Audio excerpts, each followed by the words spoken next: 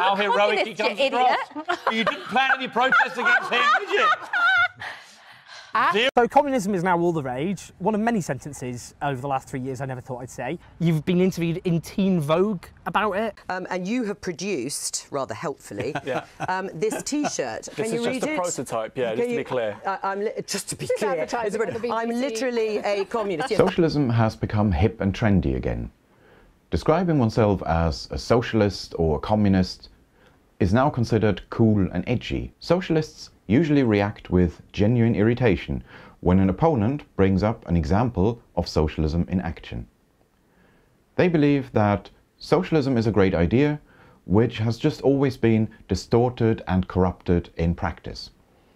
They believe that socialism could work, provided it is done properly. It has just never really been tried. This is not a new debate. In fact, there was once a general election which was fought along precisely those lines.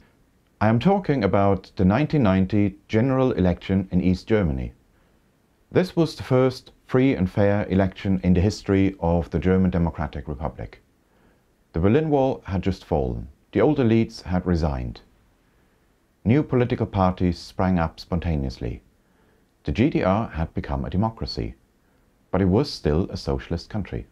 As in any general election, the parties differed on many issues. But broadly speaking, there were two sides. One side argued that socialism had its chance. It was time to try something else. The other side argued that it was not socialism which had failed. It was just one particular version of socialism, namely the authoritarian, technocratic, hierarchical, elitist socialism adopted from the Soviet Union. So what was the alternative that these socialist reformers had in mind? They argued that socialism does not mean an economy run by a technocratic elite. It meant the precise opposite, democratizing the economy, empowering ordinary workers. Sound familiar? In the East German election of 1990, the socialist reformers suffered a crushing defeat. The rest is history. But we could imagine a version of history in which the socialist side had won the election. What would have happened then?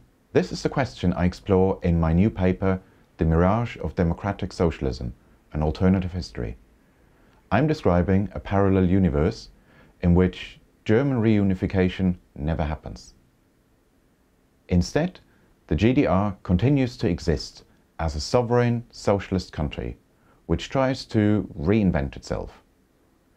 It tries to move away from the old Soviet-inspired top-down version of socialism and build an egalitarian, participatory, bottom-up version of socialism instead. The paper is, of course, not really about the GDR. It is a thought experiment about the true nature of socialism. Socialists claim that previous versions of socialism went wrong because of external constraints, or because it happened in the wrong place, or because the wrong people took over, and so on. Fair enough. Let's do a thought experiment then, in which we just assume all those factors away. Let's do a thought experiment of a socialism led by genuine idealists and under idealized conditions. And let's see how that turns out.